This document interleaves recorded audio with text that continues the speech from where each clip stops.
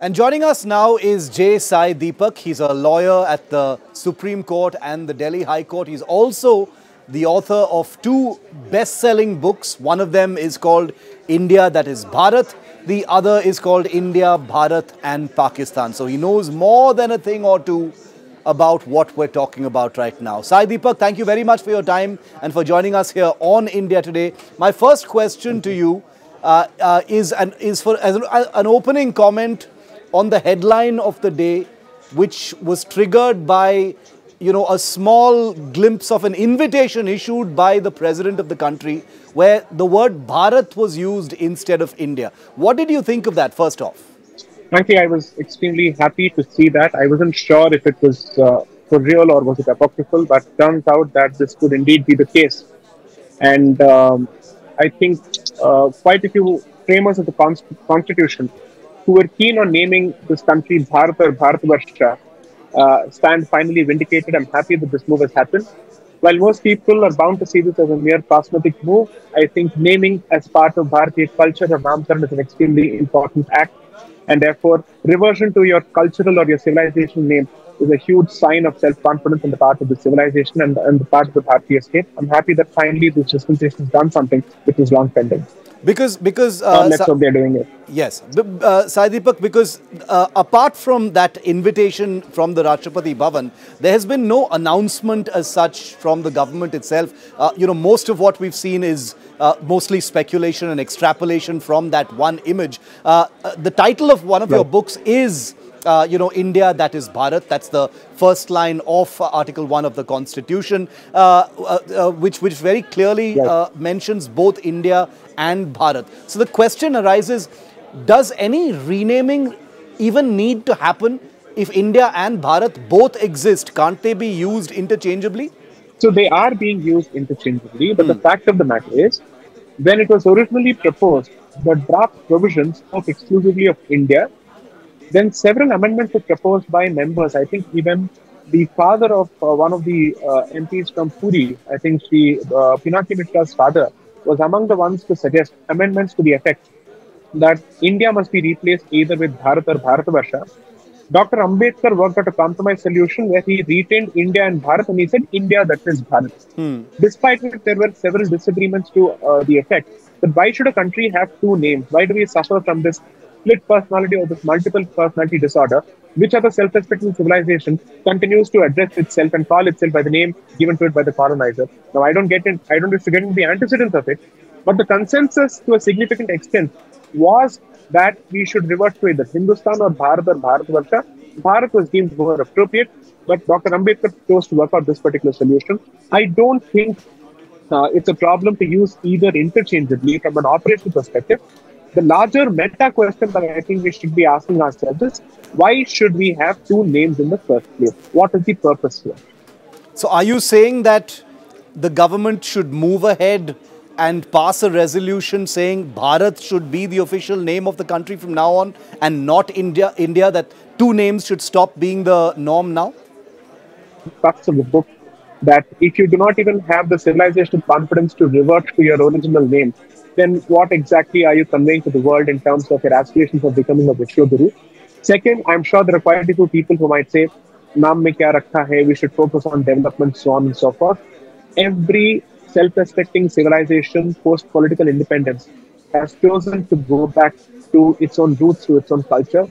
This civilization, which is perhaps the oldest, has not had the confidence to do so for the last 75 years. I'm happy that this too is happening. I wouldn't say that this is a be-all and end-all, because at the end of the day, apart from the name, the spirit and the letter both must go hand in hand. So let's hope that even the spirit of Bharat is restored to its original spirit. There are those who will wonder about the implications of, abruptly dropping a name like India, Sai Deepak. Wouldn't there be a lot of work to do if you suddenly switch from India and Bharat to just Bharat? Nobody asked this question of the DMK when they changed from Madras to Chennai. Nobody asked this question of the Shiv Sena when they changed Bombay to Mumbai. So why shouldn't it apply to the macro entity which is Bharat itself? What is so wrong about it? If people are comfortable giving all sorts of reasonable justifications for reversion to Kolkata, to Mumbai and to Chennai, why do they have a problem with India being reverted to Bharat? Do you think that the government should go? Straight question. Do you think that the government should push ahead for something like this? 18th of September 1949, that famous Constituent Assembly, Sai Deepak, you're deeply aware of that because you've written about it as well. Many people are reading into the fact that 18th September is when this special parliament session has also been called. Is that accidental? Is that a message in itself? So that's one of the things that's led to a lot of speculation. Do you think the government should move ahead and take this to what you say is the best possible conclusion? See, you can be mischievous about it and say that had they fixed it on the 17th of September, it coincides with the Prime Minister of the top gentleman himself. Or you can even take a different view and say that this coincides with the liberation of the princely state of Hyderabad under Operation Polo. There is perhaps no date which is left in the calendar which is free of any kind of significance as far as Bharatiya history is concerned. 18th of September, I think, is a perfectly valid date. And most importantly, I think that this message is being sent through the platform of the G20, which I think is a fantastic message that's being sent, that we have the confidence to hold on to our roots and that we are drawing our name or we are taking it back, we are reclaiming it back from the clutches of the colonial history. I think it's a fantastic message to send.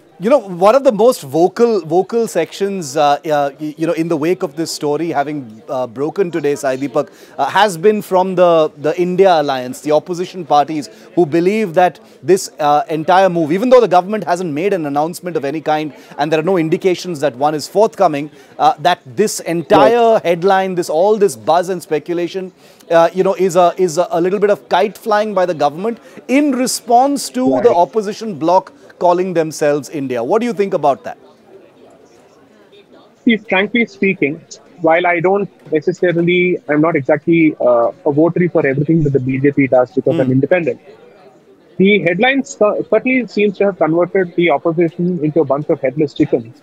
Because frankly, if they had some sense of political maturity, sagacity and wisdom, or even grace for that matter, they would embrace this and focus on actual issues which they could perhaps pin down the government on. All these days, they've been keen about pressing the Adani issue, they've been keen about pressing the Manipur issue and whatnot. Why don't they stick to those topics which according to them are relevant instead of falling prey to what they call as a diversionary tactic on behalf of the government or on the part of the government? If you're serious about it, why would you want to get mired in this kind of an issue? Focus on what you think is important. But no, when you were given an opportunity to discuss Manipur on the floor of the parliament, you chose to stage a walkout. So with what moral authority can you actually accuse anybody else of having indulged in a diversionary tactic? If I were in the shoes of the opposition, I would continue to press those issues which I believe are important to national interest, as opposed to making this issue or rather this non-issue into an issue. So you firmly believe it is not a diversionary tactic in this political atmosphere? See, unfortunately, they don't teach us the ability to read people's minds as part of let's say law school training. So I don't know whether this was meant to be diversionary or not. I am going to ask myself this simple question. Even if it is diversionary, so what? Does it bode well for the country's statement as an independent sovereign power which is asserting itself in the global stage? If the answer is a yes, whether it's diversionary or not is secondary to me. It has no consequence to me. It makes no difference to my life. Okay, let's put the Bharat issue aside for a second, Sai Deepak, and deal with the second big headline of the week, that you've also been speaking about, and that is a comment that was made by Udayanidhi Stalin, which I'm sure you've already seen, about Sanatana Dharma.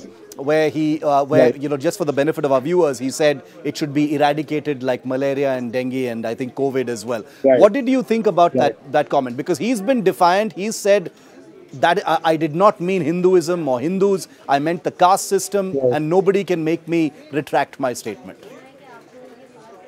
I think that untrained, unlettered scion of the DMK family, not the party, has bitten off more than he can chew.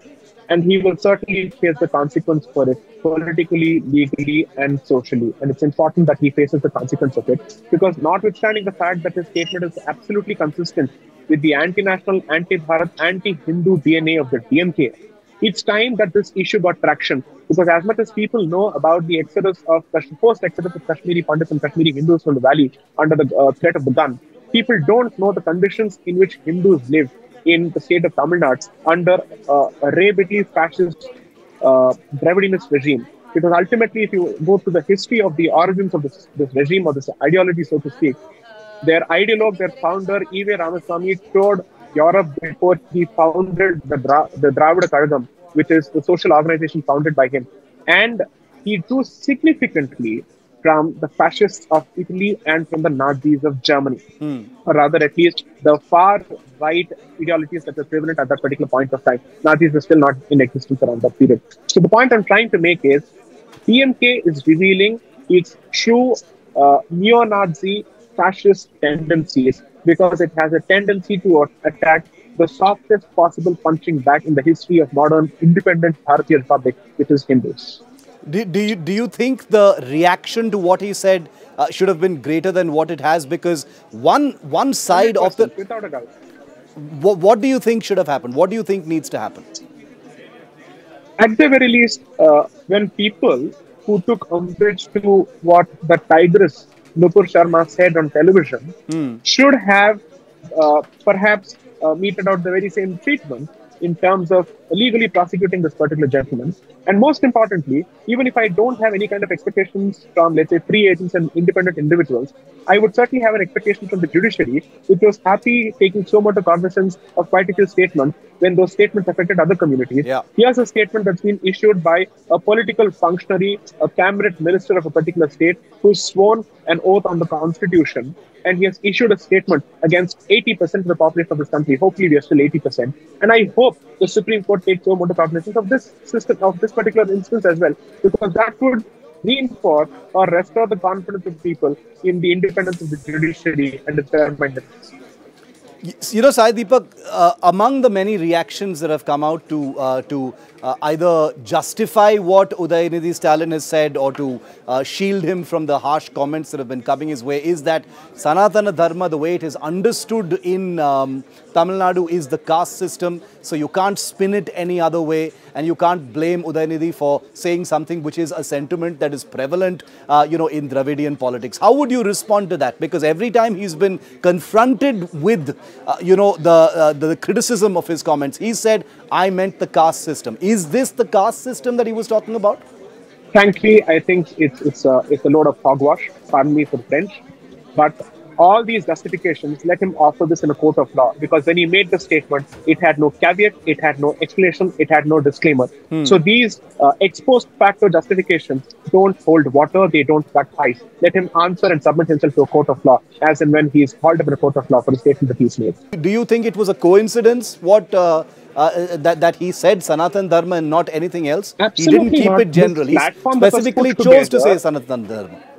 See, people are focusing only on his statement, forgetting the fact that the platform that was put together itself was dedicated to the eradication of Sanatana Dharma. And it was populated by the likes of Dravida Kazhagam head Mr. Veeramani. Not just that, the minister of the HRC department, which is the Hindu Religious and Charitable Endowments Department of Tamil Nadu, who was wearing saffron himself and sporting a kumkumam, shouldn't have shared space on this particular platform. This is exactly why I believe that anyone who does not have any kind of faith in the Hindu society, so to speak, or in the Hindu way of life, or does not even have respect for it, should not wield or should not hold the particular position. The HRC position is not a regular position.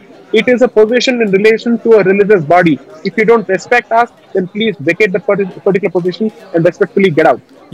You've seen very cursory comments coming in from the DMK's larger pool of allies under the India alliance. Did you think any of them were worthy criticisms of what Udayanidhi Stalin has said, or were they just placeholders? They just needed to be said. See, let's not forget the fact that both national parties at some point or the other have, knowing fully well the antecedents of the DMK, been coalition partners with them. So I do not want to take a position here which places the blame entirely on one particular national party. And the fact of the matter is, for several years, this particular party was a trusted alliance partner of the NDA also. So I genuinely hope, when we speak of principle, when we speak of ideology, when we speak of civilization, we do not sacrifice all of this at the altar of political expediency, either in the foreseeable future or in the long-term future, because public memory is short. So it's important that I highlight this aspect as well. Do you think there's going to be any political fallout? We are in a big election year, this year, next year, Tamil Nadu thereafter as well. Do you think there is going to be some political fallout to what Udayanidhi Stalin said? or is it going to be a storm in a teacup, headlines for a week and then gone? When you speak of a political fallout, it's important to focus on two different aspects. One, whether there will be a political fallout within the state of Tamil Nadu. Second, will there be a political fallout outside the state of Tamil Nadu? My limited understanding is that it will certainly have a political implication outside the state of Tamil Nadu. But within the state of Tamil Nadu, it remains to be seen whether the central BJP and the state BJP take this as seriously as possible and prosecute this gentleman to the logical conclusion so that he regrets and repents having made this particular statement, which has offended the sentiment of practicing Hindus within and outside Tamil Nadu. So you're saying that the impact within Tamil Nadu is not really known just now? You're saying that because there are some people who believe that Udayanidhi Stalin's comments, may have awakened some latent sentiments within the state as well. Absolutely, I don't deny that. To that extent, I'm grateful to this unlettered Scion for having set the ball rolling, because this is a conversation that was long waiting to happen. I've said this with pernicious cancer has infected Indian political discourse. And while people constantly speak of Kashmiri separatism, they don't understand the pernicious consequences of this Javanese cancer. And it has managed to take over one of the most important, civilizationally important states, which is Tamil Nadu. And I hope we do not let it spill over into other important parts of Bharat. It needs to be curbed, and it certainly needs to be put in place and cut the size. Do you think a comment of this kind, last question, Sai Deepak, do you think a comment of this kind has the potential to become a larger election issue? I don't know. I'm not a psephologist. I generally don't know. But if somebody really wants to shake up the established political order and political discourse of Tamil Nadu, then I would say Udayanidhi Stalin has presented a fantastic opportunity on a platinum platter. And I hope people who are followers and, let's say, devotees of Chanakya Niti apply Chanakya Niti for once and hope to change the status quo, the ythastity of Tamil Nadu's political calculus. Using this as an opportunity, it's important that this is done, because I believe that politics is a means or a medium for civilization good. Ultimately, that's what it is meant to be under the Dharmic understanding of Rajniti. And he has given an opportunity to reopen this entire conversation as to the legitimacy of the Dravidian discourse and how it has survived under the rubric of free speech by spewing venom against the civilization, against the native faith systems of this land. That needs to be called out ASAP. J Sai Deepak, pleasure speaking to you. Thank you for speaking to India Today. Thank you. Thank you. Thank you. If you like the video, do like, comment, share and subscribe.